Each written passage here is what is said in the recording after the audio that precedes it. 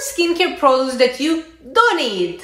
You do not need toner. Toner was actually created in 1970s when we were washing our faces with a soap that was really drying. But that's not happening anymore. You do not need that. You do not need facial mist. What it actually does. Smells good. Okay, what else? And this is hard to say because this is my brand, but we do not need eye cream. You just simply can use your face cream. Unless you have sensitive skin, but you totally can use your face cream under your eyes.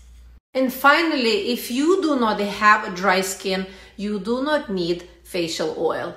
Because we all have natural sebaceous glands which producing oil naturally on your skin. Unless you have a dry skin, then okay.